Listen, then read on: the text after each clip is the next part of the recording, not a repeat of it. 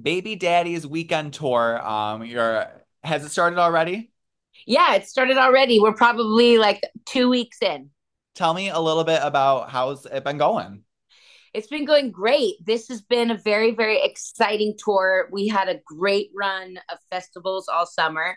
So we kind of spent that time like tightening up our set and getting our headline show just like very locked in. I think we're putting on my favorite show that we've ever put on. And it's also super exciting because we're playing music from the new album that I'm almost done with. And um, that makes my heart very happy. And the shows have just been really fun and lively and beautiful. So I'm excited.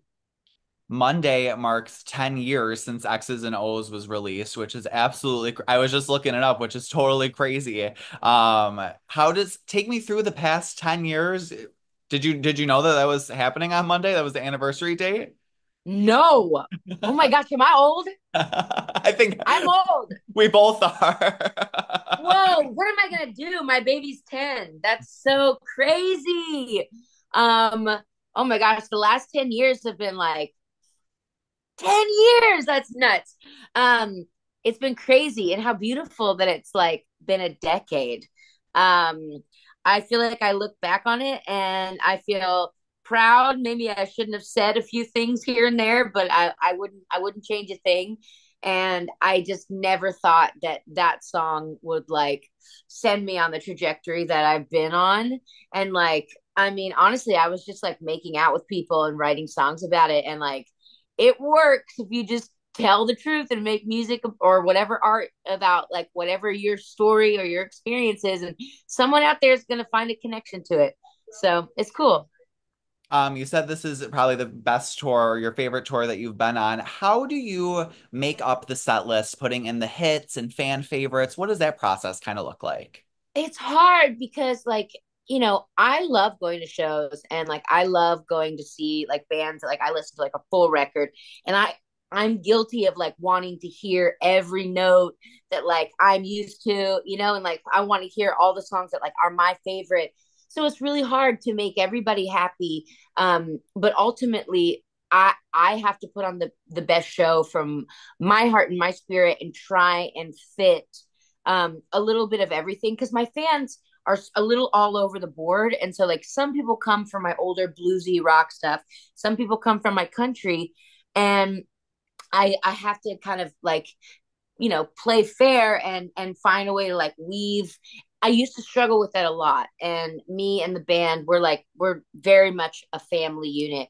And we would just spend like this year, we've spent like a lot of time playing through stuff, seeing how kind of like the arc of a show would be and like what places are like a good spot for like an emotional song or bringing back certain things. And then like festivals can be hard because people might not necessarily be there just to see you, they might be there for the whole picture. So it's not like always the best target like market like audience for what your headline show should be, but you can definitely get a vibe for like what a crowd likes. So it's just been like with love putting like a show and set list together. Sometimes it's luck, but a lot of times it's us as like a collective group being like, this is a good flow for show. Is there that one song that's kind of like the underdog and you're like goes from set list to set list, like we have to play this because this is like our best number? um I mean, we play a lot of songs that have never been put on a record and people know them. So it's so weird because I guess I forget that like, well, I mean, I know that people film things at shows and put them on the internet. And so like people will request like if we do a VIP thing and like we play a couple songs from a new record, or like sometimes people shout like a request. And this woman last week like requested a show called Good for Nothing Woman, and that's never been put on a record or anything, but like there's videos of it online. Like the number one like song request I get is a song called Can't Be Loved, and like that was from like probably 10 years ago. So it's just, it's weird. I don't even remember the question. Sorry for rambling on. No, you're fine. That answered it. I don't know how many details you can get into about the new album, but talk about where your songwriting is right now and just kind of the headspace you're in and putting it together. Right now, I mean, this year has been like a pretty wild roller coaster, but I feel like it's been like the year of truth telling and like looking in the mirror. And I mean, I didn't expect to like have any form of footing in any semblance. I didn't think that my year was going to ever have like joy. And this year has actually ended up being really, really great. But I think if you make certain changes, it puts you closer to the path that you're supposed to be on in whatever form that is. And for me, that really pushed me into a different level of creativity of like, hey, if you, I mean, I could mess up and or something could happen, god forbid, and I could never make music again, I could never make an album again. So I just went into this like, what makes me happy, what brings me joy, what is the best like storytelling, and what do I want it to sound like. And when I kind of took my foot off the pedal, and just started making music that like really like makes my heart like happy. I don't know if that means, I don't know if it's ever going to get played on the radio, and like I don't know if I care. I mean, I just want to make music that means something to me. And I think that um doesn't mean I won't make like a whole other full album full of radio songs, like I'll probably make a lot more records throughout my life if I'm lucky. But right now, this has been an incredible experience of just writing and I don't know, making music that makes me happy. What can people who are coming to the show expect?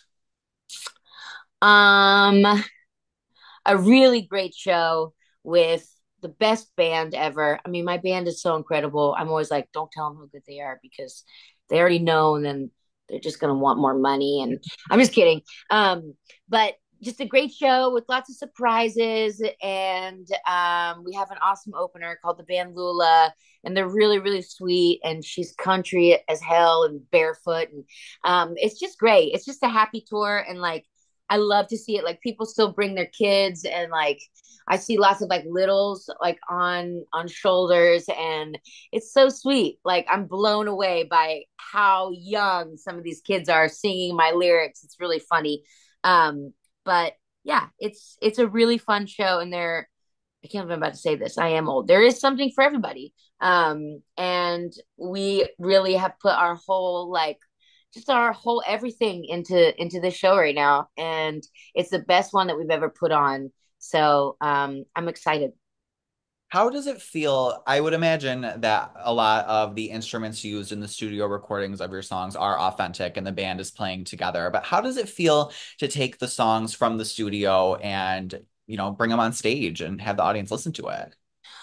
I mean, there's so many emotions that go into that. I mean, it can be like a daunting feeling, and honestly, like, oh my gosh, if it's a slow song and we're playing not only a new song but a new slow song, it's like there have been times where, because I have a new song. What's the date today? I have a new song coming out in 2 days called High Road, and it's a slower song. It's a like classic country song, but it's slow, and it's super nerve wracking, but it's also been incredible because the album I'm working on right now, I don't know if I can really put it under. To me, a lot of it sounds like classic country, but like I don't even want to put it under any umbrella of genre because I just let people who listen to it make up their own mind. Um, but we have officially added a steel player, so it changes, because you do need specific instrumentation to really do the album justice, and we have like probably one of the best pedal steel players I've heard, and we got very, very lucky with him, and that just makes our show. It's crazy what one sonic sound, what one instrument can do to add to a show and to a band. It's cool. We've been really happy about that. Have you played Rochester before or Western New York? Yeah, we played Rochester, but I think it's been a few years since. There's like a big school up there. We have a couple. Okay. I I don't know which one. Have you had a garbage plate though? That's always the big number one question. Yeah, wait. What is that again? It's a bed of mac salad and home fries, and then the Yeah. cheeseburgers are on top. Yes, I think at the time I wasn't eating meat, and so I was like, "You guys enjoy that one." But this time around, like, I'll take two. Is it good? Oh, 100%. Okay. Babe, you gonna try that? He's been behind the camera, like, you're gonna love it. Cool. And anywhere is good. Anywhere you get them from is good. That's always the number one question that people want to know is about the garbage plate. Sick. I love that. Cool. Anything that I didn't ask that you wanted to touch on about the music or the tour or No, thank you so much. I appreciate you, and I can't wait to come and get what's called a garbage plate. garbage plate? Slay. I can't wait to eat it. My son will try it too. It's awesome. That sounds good. All right. Well, it's Baby Daddy's weekend tour at Kodak Center. Thank you so much.